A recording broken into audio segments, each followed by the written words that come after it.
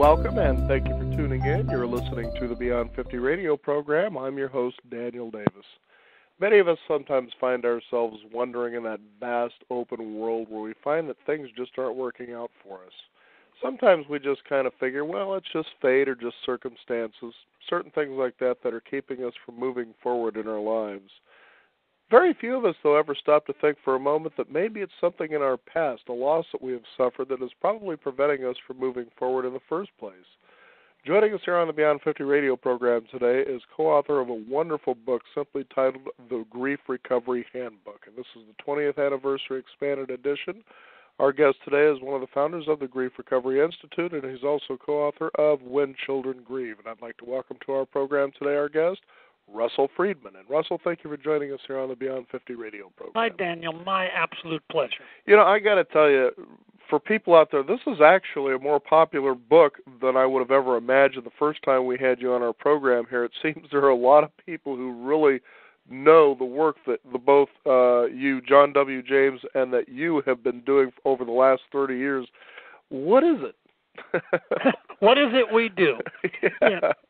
A perfect question. In simplest terms, we help people deal with death and divorce and all other of the 41 other losses in addition to death and divorce, all of which conspire to keep us often reliving the past in a negative way, paralyze us, cause us to sabotage current and future relationships because of our ties, our negative ties to the past.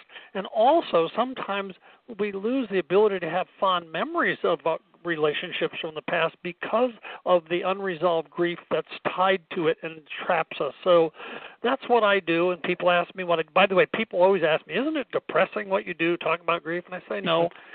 Almost without exception, when I've talked to someone, whether it's out walking with my dog or here on the phone with you or in delivering lectures to thousands of people, almost inevitably the people after I talk with them or while we're talking, they feel some hope that recovery is possible. They have an idea that someone listened to them and heard them. So I'm the most uplifted person I know because I get to do this every day. And, you know, when I help people, I get to feel best of all. It's a kind of a neat thing, and it's opposite of what anyone thinks, that I would feel bad. No, I feel good most all the time. Yeah, Russell, it's so true. And when people get the opportunity to pick up the Grief Recovery Handbook, you begin to realize so many dynamics when it comes to loss and how we cope with it, how our society presents ways that they believe we should be coping with it. And you think to yourself that, you know, most of us actually live in our past, which prevents us from having a brighter future in some ways and actually being in the moment to do something about that. What makes this work so dynamic that you've noticed as you work with people? It's interesting. The hardest part about everything we do is that it's too easy. My job isn't that true? It's probably Welcome true about to America. everything. The more complicated it is, the more efficient it must be, right? And my golf teacher would agree because my complicated swing, he's been trying to get me to simplify. Just take it back and hit it, you know. But it's true that the biggest complication of all of it is this. The grief is a normal and natural reaction to loss of any kind. You don't really need to be trained. You watch a baby, you watch an infant, they know how to be sad without being taught. They know how to be happy without being taught. But after a while, when they get older, we start teaching them right away that they shouldn't feel bad, and we therefore complicate that which would be simple. And then it winds up that people like John and I spend our adult lives trying to shift people about 14 inches from their head to their heart because the vast majority of incorrect information that we all get tends to push us into our intellect when our intellect is not the problem. I have talked to 100,000 grieving people. Literally. I mean, that's a huge number. I've been doing this for 22 years. Mm-hmm. I have never had anyone call this phone number here at the Grief Recovery Institute with a broken head. They call with a broken heart, and my job is to help shift them to that arena, which is the one I can help them in. Otherwise, it's kind of like shopping for milk in a hardware store. And most times when people say they don't feel good, people respond intellectually to that rather than emotionally. So if you're sad because someone important to you died and they say, well, don't feel bad, she's in a better place. Well, maybe it's intellectually accurate. that the person who died is in a better place. Let's hope it is true. They're not in pain anymore, and maybe they're in a wonderful place. But the other truth is that the grieving person is not in a better place. The grieving person is an emotionally sad, confused, lost place. So here we try to give them an intellectually accurate idea, if it's true, and then have that shift them away from their broken heart. And interestingly enough, this morning, just before I got on the phone with you, I got a call from a grieving pet owner who was devastated. Her dog, her best pal of 13 years, died last night. And I kept saying to her, my opening line to her was, I imagine your heart is broken in a trillion pieces. And she started crying. And every time she'd go into her head and try to have some intellectual reason why she shouldn't feel bad, I just would say, gee, I still imagine your heart is broken. And I would keep bringing her back to the truth and the place that I could help her from. Because intellectually, she didn't need my help. Emotionally, she did, and so that's what I helped her with. You know, and that's so true that in our society, and it's everywhere. I remember the first time when we approached this particular subject, I began to see what you would call the myths, if you were, and you started bringing up the first one, oh, don't worry about it, she's in a better place. Right. Oh, just move on and forget about it. You see it in movies, you see it, hear it. It's everywhere. Why do we buy into this intellectual idea of moving beyond grief rather than allowing our heart to open up and healing to really begin? Because we are taught from our earliest conscious ages to do that, and that's the trap. The people we should trust the most, our parents, and then our clergy, our guardians, our teachers, our coaches, they all teach us the wrong stuff. Why? Because they got the wrong stuff. And let's put a face on this so it's not just language. You got a little girl. It could be a girl or a boy. You got a little girl who's 4 years old, and she comes home from preschool with big tears in her eyes. And the mommy or daddy correctly says, what happened, honey? And the trusting child tells her parents, she goes, the other little girls were mean to me. Mm-hmm. At which point, the incorrect parent who loves their child but doesn't know how to do this says, quote, don't feel bad, honey. Here, have a cookie. You'll feel better. Now, here's a question. Does a cookie make the child feel better, or does it make the child feel different? And there's only one correct answer, and the answer is different. Because let's face it, if you put some sugar in my body or your body or a little kid's body, it's going to alter you. You're going to get a little bounce, like you and I drinking coffee or something. And what happens is the parent hasn't addressed the emotional issue that was brought forward and basically teaches the child to medicate her feelings with a substance. My gosh, where have I heard of that? So that we have a country, and I know you've heard the stats, a couple of years ago, the Centers for Disease Control said that there were 400,000 obesity-related deaths each year in the United States of America. They've since modified the number, say now maybe it's 200,000. That's still a huge number. And we have a pandemic of alcohol and drug abuse where you have that same little girl at age 4. 10 years later, she's had her first romantic breakup, and she's walking across the playground with her shoulders drooped. And someone says, here, don't feel bad. Try this. You'll feel better. And she gets handed a marijuana or a beer or some other substance. Now, where did she learn to use substances to medicate or modify her feelings? From her own mommy and daddy, who would never have willingly or willfully taught their child to cover up feelings, but that's exactly what they did. So when I get a chance to talk on the radio like this to millions of people, we have millions of listeners, right? Millions of people have to hear that that's a terrible message to teach the child to modify your feelings with substance, because later you're going to teach them not to do drugs and alcohol, and they're going to go, wait a minute, you taught me to eat cookies, and you taught me to put sugar in my body, and you never talked to me about my feelings. So the don't feel bad, which is the number one myth of our 6 we identify, is taught to 3 and 4 and 5-year-olds. And something, this is scary. By the time a child in our society is 15 years old, they've had more than 25,000 inputs that suggest, A, they shouldn't feel bad in the first place, and B, if they do, they should do it alone. As in, if you're going to cry, go to your room, or knock off that crying, or I'll give you a reason to cry. So all of this happens real early, right, before we have the ability to go, gee, does that make sense? Is this correct? I mean, how would you argue with a parent who says, don't feel bad, here, have a cookie, and say, excuse me, mother, I think you should be talking to my feelings here, not to putting food in me. The kid's not going to do that. Mm-hmm. So he or she accepts that as a truth from a high authority source, mom or dad, And now they have a lifetime, and now you get to be 25 and your grandma dies, or your dog dies, or you have a romantic breakup, and all you're left with don't feel bad.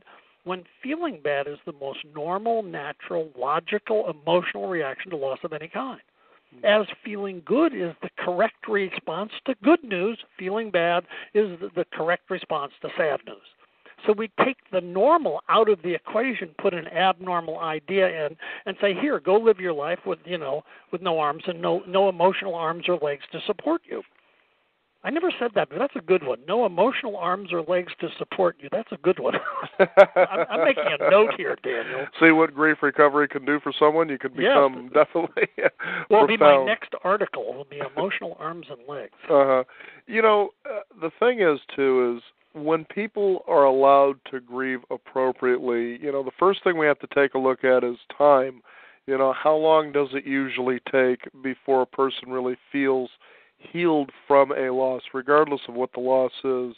What are some really good steps that you take, especially at the Grief Recovery Institute, that help people do that, and what types of transformations do you typically see? I know that's kind of a triple-loaded question there, but it seems to be the right process and the best way I knew how to ask it. Well, okay, and what I'm going to do is scale it back to part one of the triple part, because we need to do this, and what you've done is fallen into my little trap, because the trap is the 6 myths, so we're going to have to get them through anyway. So here's the deal. Basically, the question relates to the aspect of time related to loss and recovery or healing or completion. So let's go here. I want you and everyone listening to imagine this. You go to your parking lot, and as you approach your car, you see it has a flat tire. Question, would you pull up a chair and sit down and wait for air to jump back in your tire? And everyone's laughing out there who's hearing this, because that's a silly construct, because you realize we come back 100 years later, there would be your skeleton with whatever clothing is left, and that tire would still be flat. Now, we know, Daniel, that one of two things, or maybe a third, but two major things could happen. You realize immediately why you have a cell phone, and you call the auto club and say, hey, folks, come on down here. I got a flat tire. I got to get the kids to school. Or you dig out the jack and the spare tire, and you change the tire, okay, and you get the car back on the road. Either way, an action has to happen before that car gets back on the road. Parallel is this: a broken heart caused by a death, a divorce, or any other loss. Time won't heal your broken heart any more than it would fix the flat tire, which means action has to be taken to get your heart back on the road. Otherwise, you're riding around on what I call the rims of your heart, which is a horrible image. You got no tire left. You got no rubber. You're riding around screeching on the rims, and that's what it feels like to a griever. And so you must take action. The problem is, if you were told not to feel bad in the first place, and then you were told time heals all wounds, which it can't, now you're trapped. And then you keep thinking, okay, it's been 6 months or it's been a year, I should be over it by now implying that time would have healed it. But would by now fix your tire? No, you got to go do something. And the key to everything, you mentioned the simple title of our book in the opening, the Grief Recovery Handbook. The next most important language is the subtitle, which is the action program for moving beyond death, divorce, and other losses, including loss of career, loss of health, and loss of faith. We can talk all about that later, but the key here is action. You cannot heal within time if you don't take actions within time. Time is actually the least important part of the equation. And the truth is, recovery can begin immediately upon loss. The closer you are to the loss, Daniel, this is fascinating. The closer you are to it, the more accurate your memory is of the relationship with the person who died or the person you're estranged or divorced from. So rather than waiting to do quote-unquote grief work, the trick is to do it right away if you know what to do. The same as you would change your tire right away. You're just going to let it sit there for months. Mm-hmm. You're going to do something. So we got to take time out of the equation and put this idea. Recovery happens within time, but not as a result of time, as a result of action. Then when you know what to do, recovery can happen very, very quickly. So the kind of answer to the second part of your question is recovery is possible when actions are taken, and it happens very quickly because it's not an intellectual thing, it's an emotional thing. And the general language to explain what it is before we get into how to do it Here's what we're trying to do. We help people discover and complete what was left emotionally unfinished by the death, the divorce, or any other loss. So it's the discovery and completion of unfinished business. The truth is, John and I and the Grief Recovery Institute are not in the grief business. We're in the recovery or completion arena. We help people discover and complete unfinished things rather than help them grieve. They don't really need our help grieving any more than they need our help being happy. They need to know what to do about it, and that's where we get in. Mm-hmm. So talk about what it is, the Grief Recovery Handbook, and what you do at the Grief Recovery Institute that distinguishes you guys apart, your actions of grief recovery from things such as typical therapy or self-examination and the like. Absolutely. Great question. Here's the deal. We never need to analyze or understand or categorize or put a pathological condition on grief, because we know grief is the normal and natural reaction to loss. We also know that when any relationship ends due to death, one of the people dies, we know 6 things. There are always things we wish had happened different, better, or more. There's 3 words. And another 3, all the unrealized hopes, dreams, and expectations about the future. And the difference between grief recovery and therapy and almost anything else is that we're not looking to figure out why your dad did this or why your wife did this or why or who or what. What we're after is your emotional reaction to it that's tied into all the things I wish that I had said or done differently, better, or more, all the things I wish you had said or done differently, because the emotion is tied into those things. If you and I are best pals or brothers and you've hurt my feelings, and I have never forgiven you and you die, or we never got to talk about it and you die, or I owe you an apology and you die, I am left with some unfinished, undelivered communications. So, and instead of trying to figure out, well, why did Daniel do that? Why did he say it? We don't analyze. We don't get into the intellect of it. We don't care about that stuff. We just know that we're emotionally affected by those things that are left unfinished by deaths, divorces, estrangements, and so on. And that's the real difference, because people tend, not all therapies, tend to talk about figuring things out as if I understand what happened, I will feel better. And our answer to that is no, you won't. If you understand what happened, you can write a PhD book on what happened, but that doesn't mean you can put one emotional foot in front of the other. In fact, I know, Daniel, you will have known people who can recite what amounts to a PhD litany on what happened to them, and they can't live their life effectively, yet they can explain what happened to them. So the knowledge and understanding have limited value, if any, and what we do helps people complete things so they can have a life no matter what happened or why. You think about what you're saying, and it sounds, just as you said earlier in the program, that it's so easy. So instead of intellectualizing it, we have this true opportunity to just say, this is how this feels. Now, is this something that's possible to do when a loss has occurred? It's been years, for instance, and for some reason that's causing a block in your life to move forward in any way, shape, or form. Is it possible to heal from something like that? Absolutely, and I probably am as good a test case in point of that as anyone I know. When I arrived here at the Grief Recovery Institute 22 years ago, I arrived here on the heels of my second divorce and a bankruptcy for $500,000. Now, $500,000 is a lot of money, and it was then too, but it was kind of, relatively speaking, a lot more all those years ago. Now it would, the equivalent would be higher. But that isn't the point. The point is those 2 events, the second divorce and bankruptcy, brought me to my knees. I felt like the failure of the planet, the failure of the universe.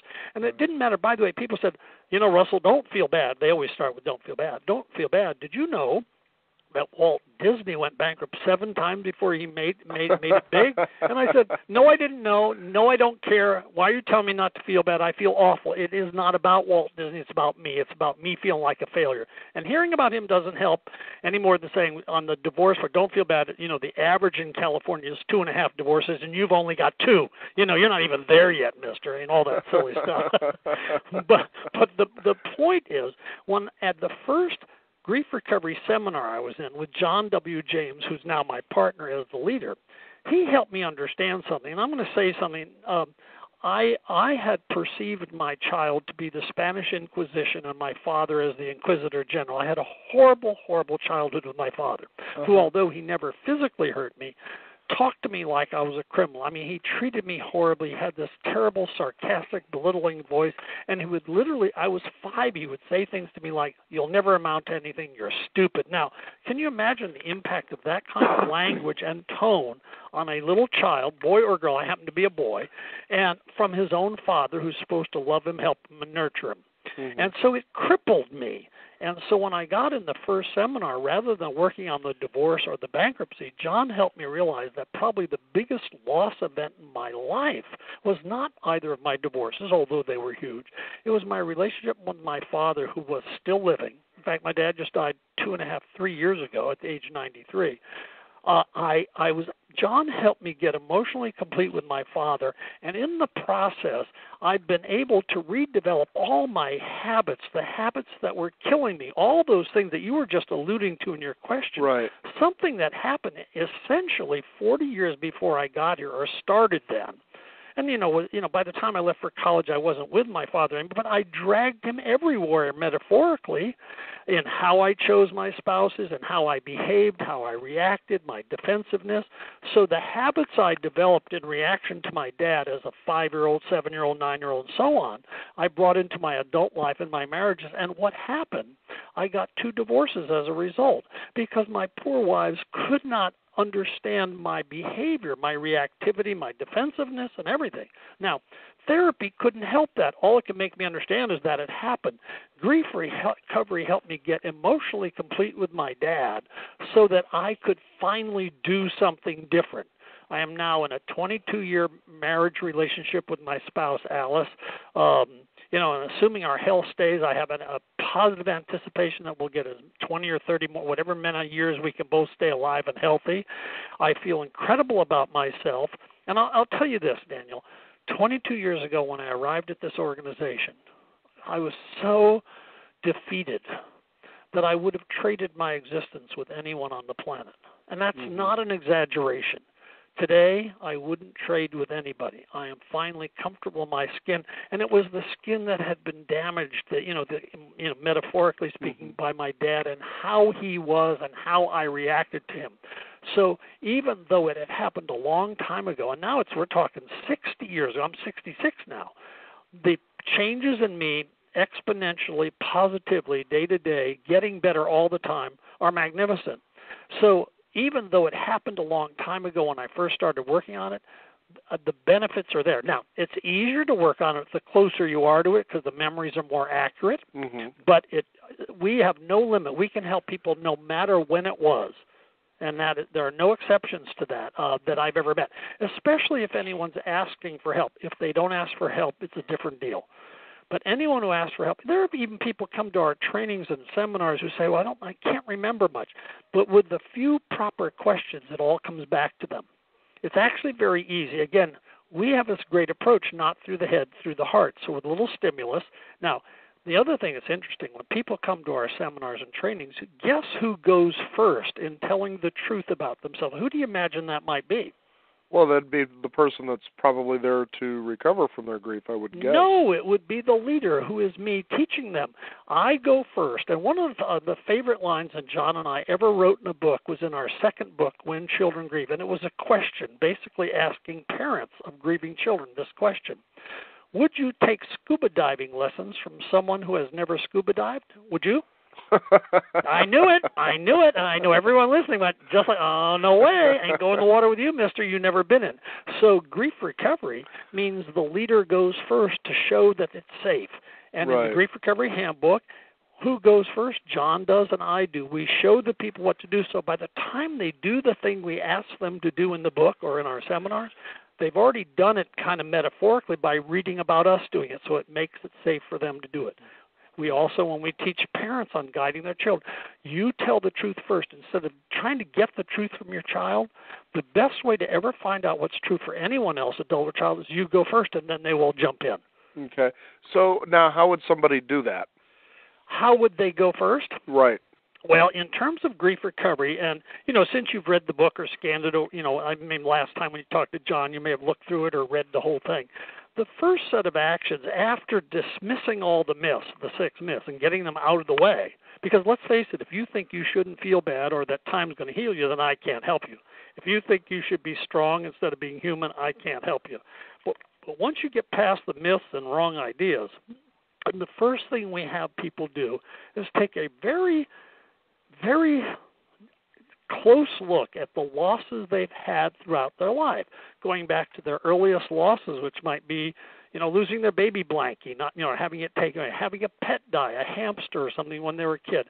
Usually an early loss is a grandparent dying. It's a typical first death loss of a human for children. Problems with school, with teachers, problems adapting to life, health issues. All the losses that happen, we have to look at all of them because that's where we learn the incorrect ideas.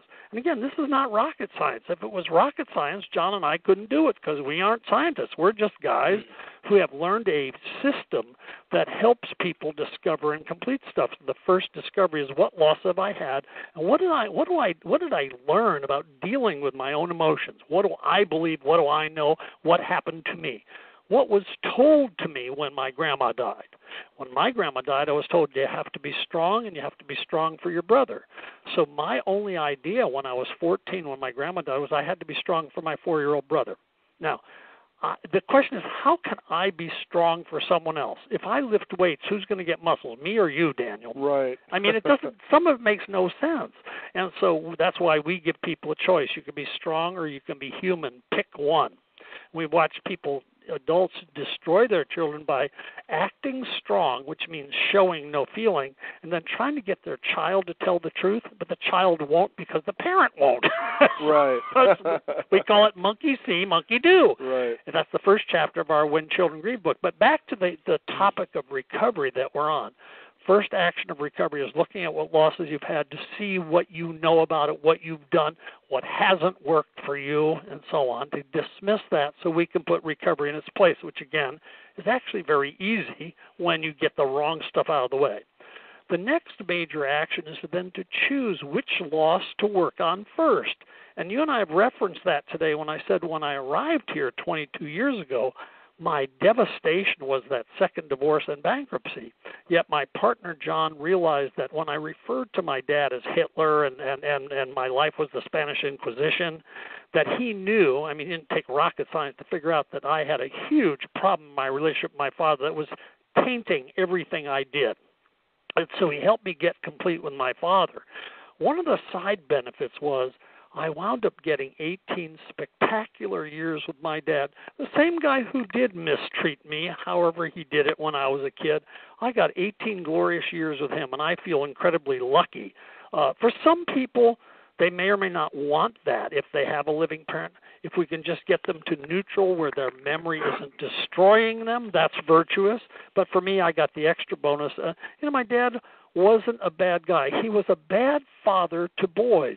I have myself and my younger brother, who's 10 years younger than me, we were both crushed by our father. On the other hand, our sisters, who are twins, they're 2 years, 10 months younger, they're identical twins, younger than me.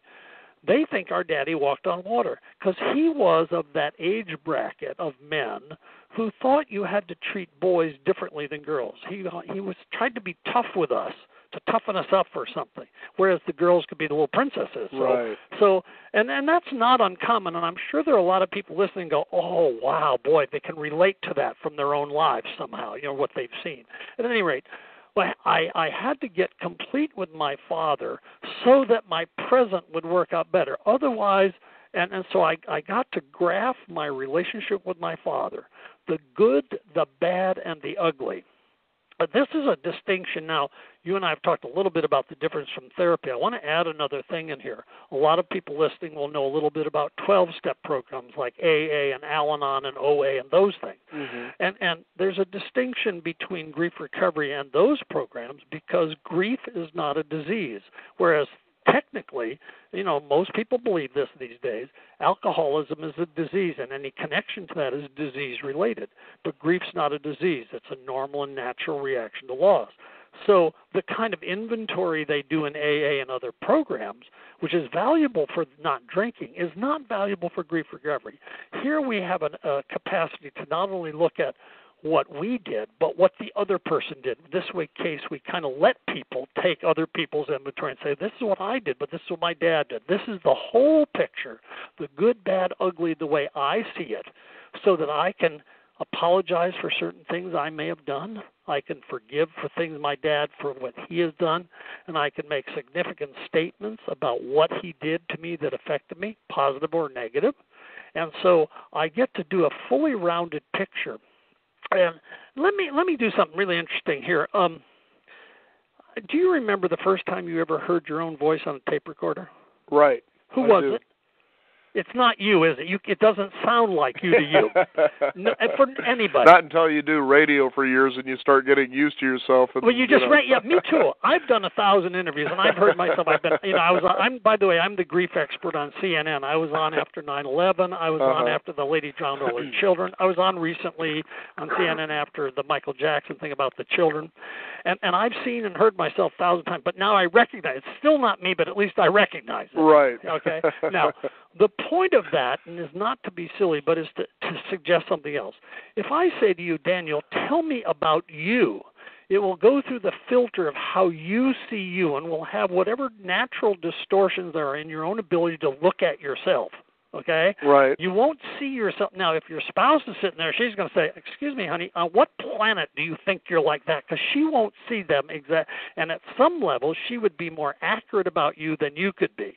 And this is one of the primary distinctions between grief recovery and therapy and 12-step programs, is that by saying, let's look at your relation to someone, what you think you did and what they did.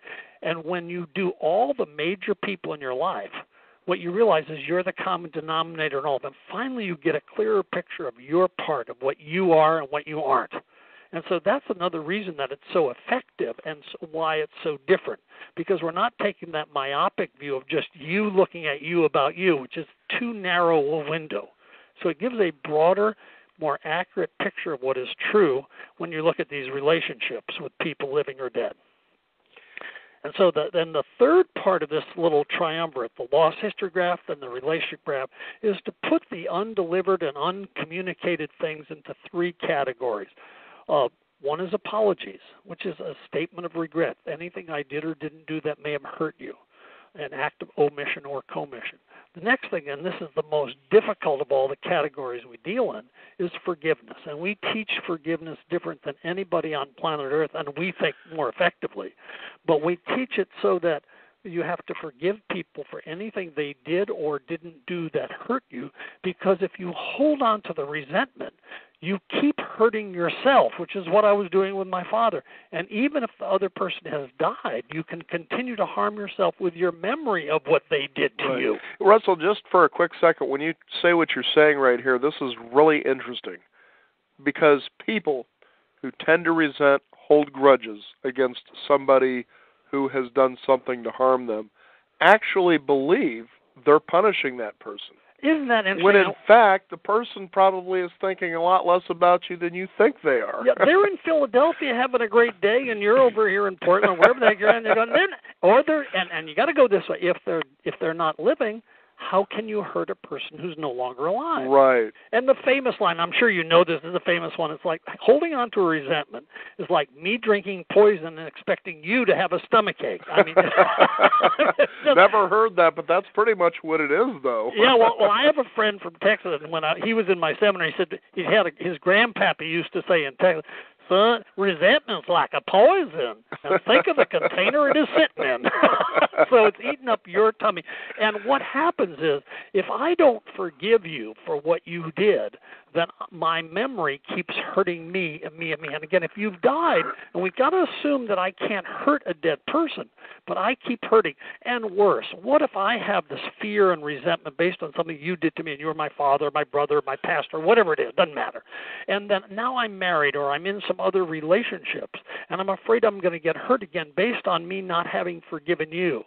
So I will sabotage or harm my current relationships of all kinds, romantic and otherwise, based on the fear of based on not being complete with other stuff. That's what we call, where you're carrying baggage forward. And it's a demolition derby. It affects everything. There's no limits to it. In fact, in our third book, Moving On, which is our relationship book, we address that, how we the 50% divorce rate is based to a great part on my fear, based on me being incomplete with prior relationships and not wanting to get hurt again, so I will hold other people away so I don't get hurt. And by holding them away, I sabotage the connection that would make the intimate relationship. I mean, it's that simple. So, Russell, it was interesting because I wanted to bring this particular question up earlier in the program, that if a person doesn't grieve properly, okay, is it fair to say that it's because of a lack of grieving and recovery that we begin to build fears that create filters on how we see and experience the world, and those are the reasons that keep us from having perhaps the life that we truly want? Absolutely. Exclamation. I wouldn't change a word of what you just said. That is so perfect. Different from the self-help realm that you see out there that says, follow these secrets, follow these steps, success is guaranteed, but yet people still follow and have the fears, the filters, and that's what holds them back simply in grief recovery. Whatever that is, on any level, can be the thing that removes those fears and filters and giving you the courage to be able to step in and say, I demand to have this in my life. Is that what happens? Absolutely. And let me just, I'm going to piggyback on that because I don't want to improve on it because everything you said was perfect. What it is this, grieving people, and let's include most everybody who's carrying anything from the past, okay, just without labeling everybody. What grieving people do is lack a safe place and better information and actions. It's three things. The three things we provide is a safe environment, better information, and actions to take. And you got to have all three. Right. Okay? There has to be a non-judgmental leader and listener and group, or however you do it, whether you work one-on-one or in a group. There has to be better information. In other words, you got to get rid of those myths. Again, if you think time's going to heal you, I can't help you. If you think you shouldn't feel bad in the first place, can't help you. If you think you got to be strong, sorry, but big girls don't cry. Sorry about that. Exactly. It's big girls, not big boys. Us guys got a bad rap. We're the emotional ones, I'm telling you right now. And then you need to know what actions to take. So it's, like changing the tire. You got to know what to do. And the tragedy is that a 3-year-old knows perfectly how to deal with grief and loss. A 4-year-old has already had it stripped away to a certain degree when they're told, don't feel bad, here, have a cookie. And so we have to kind of rebuild everything from the ground up because it gets taken away from us. Right. And again, that's also part of why it's relatively easy, because when we can help people see what was stripped away, what we're giving back is a safety to do something they already know how to do. They just haven't felt free to do it for many, many years. I tell you, it's just amazing to think about, everything that you're talking about here, because it seems so contrary to the common messages that we hear out there about what success is, what failure is, how to improve, how to have courage, how to face your fear. Basically, one of the big ones that seems to be out there that you hear quite a bit is moving out of your comfort zone. Yes. There's a big one right there, and I'm sure that you probably deal with that in your Grief Recovery Institute. Oh, how did you know? Well, there's your common sense. It just glares at you to go, you can't believe it's just this simple. Right. And so then what do we do? What we do, the first thing was change the language from comfort zone, because it isn't comfort. The key word is familiar. Mm-hmm. And in a crisis, we go back to old familiar beliefs and ideas. They're not comfortable. And here's what you got to understand. You take a woman who is battered. She is actually physically battered. She goes to a battered woman's shelter. And then she says, well, I'm going back now. And they say, don't, honey, he'll beat you again. She says, no, it'll be different this time. The answer is yes, he'll hit your right eye instead of your left eye. And I don't mean to be glib here, because it's a horrible thing. Now, the question is, why would a woman or man, but it happens more to women, why would they go back where they're physically beaten? Is it comfortable? Is it a comfort zone? No, but it's familiar. It's how they identify themselves. They identify themselves with how they're treated. Now, what is one of the closest things to absolute is a woman who is abused in a marital relationship, almost without exception, there are a few, was abused as a child at some level. So what she's going for is familiar, not comfortable. And the familiar is what we do. Remember, I said the 5-year-old is taught, don't feel bad, here, have a cookie. So every time they feel bad, they reach for a substance. That's familiar. In the illusion, even, there is comfort food, but it isn't. It's familiar. It's what I do. And one of the bondages we want to help people break is the bondage to the illusion of comfort that's tied into familiar. In a crisis, we go back to old beliefs is what we do, because our oldest beliefs are the ones we got when we were youngest. And no matter how many self-help books you have, no matter how many great radio shows you listen to or what you watch or do, in a crisis you will leap backwards over all the new stuff you've ever learned and go to the old habits that are tied to mom and dad and other relationships like that. And by the way, along that line, you hear the famous line, you marry your mother or your father. Right. That's really not quite true. It's what you marry is what you're familiar with. And so it may not be exactly mom or dad. It may be a combo of it. It might be the opposite than you think. But it's about going to what you know, because then you know how to behave. And the biggest problem with grieving people is helping them break their identity or relationship to the pain, because that's where the familiarity is. That's the trap. So you were so right to know that that's a huge issue for us. I mean, people come and ask us for help, pay us a lot of money, and then fight the help. And you go, well, why'd you ask for help? Right. You can't say that. But what happens is their brain wants them to do what it always did. It's like an alcoholic still wants to think that alcohol is the solution when it's the problem for them. Right. So it's tricky. I mean, we can make it accessible and doable, and I think we're the best in the world at doing this. We have a wide range of understanding of this, and always acknowledge of bringing it back to the simplest thing, from head to heart, and getting to that unfinished thing. But we know the battle we're up against is the familiarity. And the older you are, the more entrenched you are in your habits that are familiar, which is why you see people for years and years like hamsters on a wheel trying to change and not changing. The best news about grief recovery is that makes change possible. And here's a really sweet thing, and the therapists out there have learned to love us. Therapy works better after grief recovery. So do 12-step programs. So do religious and spiritual programs. So we're very proud, John and I are, of helping people break the bondage of their past so they can have a better present, because that's the whole point anyway. Right, exactly. And I think that's what everybody dreams of. I mean, for any listener out there, for instance, and I dare say this, that says, I'd like to win the lottery. You're telling everybody that you want your life to be different, but you don't know why most of the time. So you think money is going to be one of those things that'll transform you, when in fact it's just going to amplify where you're at already. Right. It's just like I got a one that's really funny, and I love this. And it was a joke by Bill Cosby, and he was talking about the usage of cocaine.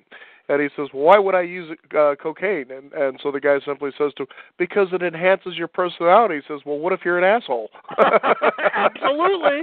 Well, and now here's the interesting thing. Everybody would recognize that bankruptcy would be a grief issue.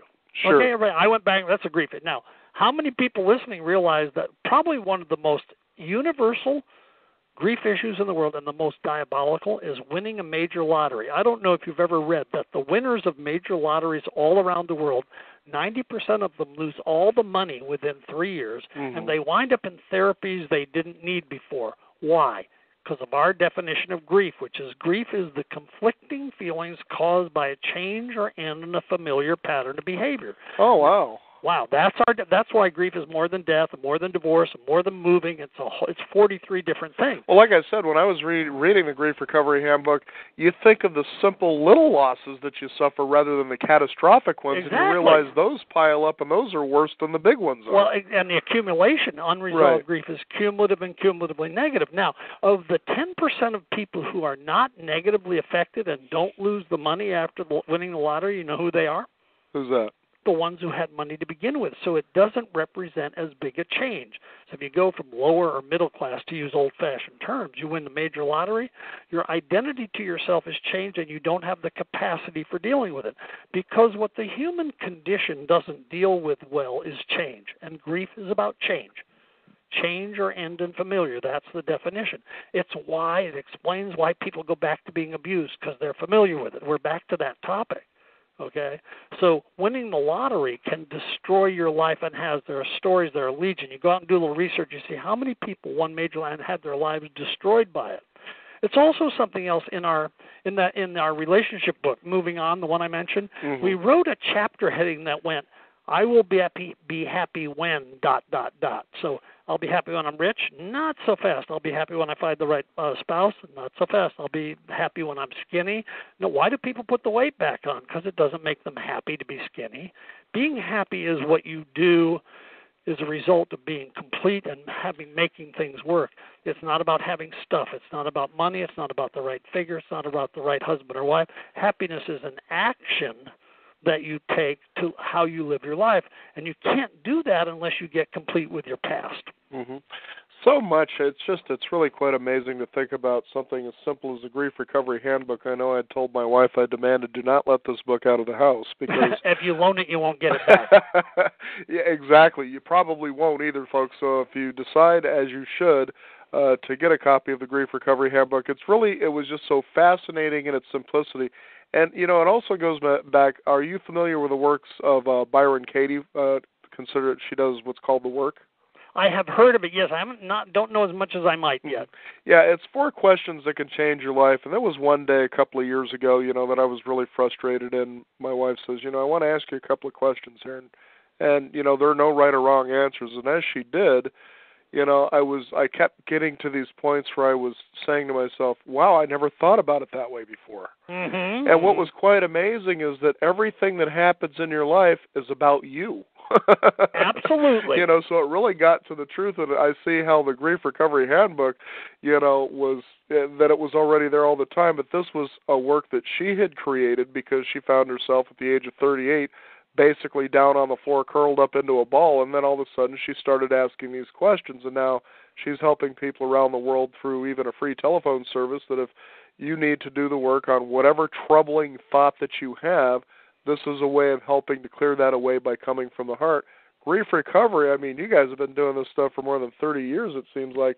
And as you said, talking to more than 100,000 people, you pretty much have heard it all, it sounds like. Yes, there's very few things that surprise me, but which also helps me because that way, and this is kind of a little bit of guidance for people who are listening to others, I never get too wrapped up in the storyline someone's telling me. Right. I get wrapped up in the heart line, and I let them know I'm following the heart line, not the storyline, because the storyline will take you all kinds of places you don't want to go. As I tell people, they'll say, I'll say, what's wrong? Well, it's a long story. I said, no, it isn't. And then they actually tell it to me, and they go, you're right. But, I remember I was saying that before I got on the line with you today, a woman called whose dog died, and I kept saying, oh, gosh, I imagine your heart's broken. And every time I did that, it would bring her off the story to her heart, which is the place we were talking to. Right. And watched her trying to get herself away from it because it was scary. And I said, look, I know it's scary, but the only thing I want you doing is the only thing your mind, heart, body, and soul want to do. Today's the day and tomorrow and the next day, but the only thing on your plate is the death of your friend. So she said, well, what can I do so I won't feel that? I said, I don't want you to. I know it sounds harsh, but it's what you need to do. It's important to feel, because if you were happy, you wouldn't be trying to avoid that feeling, would you? Mm-hmm. Feeling sad is a normal reaction to loss, so we don't want to move people away from something that has a value, it has a meaning. Now, I said you got to be careful driving a car because it's hard to concentrate and focus when you're grieving, which is pretty close to a universal truth. But you can't go around it or over it or under it. You got to go through it. But it's easier to go through if you feel safe enough. You have people around you who will listen to you without trying to fix you. Remember, grievers aren't broken. They need to be heard, not fixed. Now, when they want to get to grief recovery where they need some actions, then we can guide them as to the actions. But the truth is, Daniel, the only person who knows the truth about you in the whole world is you. I don't know anything. Mm-hmm. The best I ever have is a swag, S-W-A-G. You ever heard that one? No, I haven't. It's a sophisticated, wild-ass guess. That's a swag. And when it comes to grievers, John and I are real clear, we don't want to be guessing because guessing is dangerous. Mm-hmm. So people who help grieving people never guess. I help people by finding out what their truth is. I don't plant things, I harvest them. I hear them better than anyone ever heard them. That's the trick. Hearing the heart line, not the storyline. following and acknowledging how sad or painful or frustrating or happy something sounds. And what happens is they trust me almost immediately, and then I'll be on the phone with someone that's like, "Gosh, I've told things to you I never met you that I've never told to anyone before." Right. That's how quickly we create safety, and it's really when people read the Grief Recovery Handbook, because it is first person about John and I, and we go first. People feel safe with us, almost like they were talking to us and over the backyard fence. And we write our books in a kind of backyard fence tone. So, and as you know from looking at it, it's not written like heavy academic stuff. You know, I got to say, too, Russell, I remember the last time when we covered this, and I might have even shared this story about how conditioned the world is, I would almost say, and how we respond to people who are grieving. And the story goes real simple, that there was a coworker some years ago. This was back right around 9/11, and her boyfriend had just broken up with her, and so I decided to go ahead and give her a nice little gift, just to kind of ease the pain a little bit. And I said, there's one thing I got to tell you, and that is somewhere out there in the world, somebody is having a more awful time than you are. You see, that's that conditioned response. I could have never imagined that the next day 9/11 would occur. Yeah. I would have to face her again, and she says, you're right. The sad part about that story is how I took her grieving away from her, or at least it seemed like I did. And I didn't mean to do that. Exactly. And so now here was a more significant event, but that doesn't mean that her grieving was less significant. Exactly. And the difference between intent and impact, I write about that. I write articles about nobody ever intends to hurt a griever, but they say things that aren't helpful. And, of course, John and I would spank you for having done what you did to her. Well, I was already beating myself up after the last time. I'm glad to hear it. Again, like I said, after that last time that we had you on the program, I started seeing things in a different way and how society, the messages, everything. I'm like, that is wild. Yeah. I mean, it's so subliminal that it's no wonder that we're all walking around robots that don't want to deal with grief at all. Exactly, and that comparison is something we never do, because we use the idea, the line we all learned as kids, I was unhappy about having no shoes until I met the man who had no feet. That's a great little tool for teaching kids something, but it's terrible when it comes to grief because it has set up this idea of comparing one loss to another. And the truth is all grief is experienced at 100%. There are no exceptions and no comparison. Otherwise, if I have 10 people in the room, last week I had 12 people in my room here, which I can hardly hold for a 4-day training. And I said, if you take that to its furthest conclusion, there can only be one person in the room, the one with the longest list of losses. Your mother died, mother and father over here, mother, father, brother, sister, and then the person with the longest list of losses gets help. Everyone else has to go because by comparison, they're okay? Right. Well, that's crazy. Yeah. You can't compare death to divorce. You can't even compare death to death because, and here's the bottom line for today and for our world that John and I live in, every relationship that has ever happened on planet Earth is unique. There are no exceptions. And grief recovery is about helping people discover and complete what was left unfinished in their unique relationship with someone who was important to them, whether they were a parent, a lover, a spouse, a child, a best friend, a workmate. It's about unfinished business in that unique relationship. So we're never looking at any cliches or any comparison. It's always about that. And that's why it works, because we get to what is true for you about that person or that animal or that job or whatever the thing is that was lost. The Grief Recovery Handbook is the one that you want, definitely, and our guest here on the Beyond 50 radio program, Russell Friedman. Could you go ahead and give a website people can find out more about this? Absolutely. www.grief.net. Pretty easy. On there, on the site, on the top ribbon, you'll find helpful articles. There's about 100 articles I've written over the years. They can be accessed and downloaded for free, no cost. You can print them. You can send them to people. They're very, very valuable. And something I want to tell you, the Grief Recovery Handbook can be bought there. It can be bought at Amazon, but I want everybody to hear what I'm about to say. John and I have been doing this a long time. We have donated over 5,000 copies of our books to libraries all over the country. If you are listening to us talk today and you think you want or need that book, go to the library and check it out. It doesn't have to cost you a penny. John and I don't do this for money, although we have to pay our bills and everything. Sure. Bottom line is here, our lives were saved by what we've learned to do, and we teach others. If you don't have money, go to the library. I don't care if you go to the bookstore, sit on the floor, and read the first part, which is 58 pages. Read that first part, then call me if you want some guidance or help. Now, that costs you nothing to do, so you can't save money here. If people are listening to this and realizing they got some stuff, we want them to get help. We want to get it right away. We've donated books to libraries. Go get the help. No excuses. Let's get the help. It's available. Mm-hmm. Because definitely if you don't repair yourself, if you will, for lack of a better word, from your grief, then you deny the special gifts that you have to help others have a better world for themselves. Perfectly There's stated. no excuse for that. None.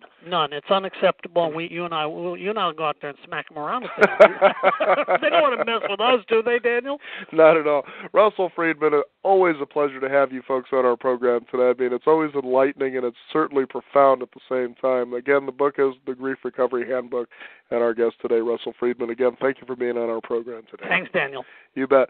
I want to also encourage you listeners out there to visit us at our website at beyond50radio.com and also sign up for our free weekly e-newsletter and also visit us at our blog where we archive even this specific show along with a lot of others, hot links to get to the resources that you need.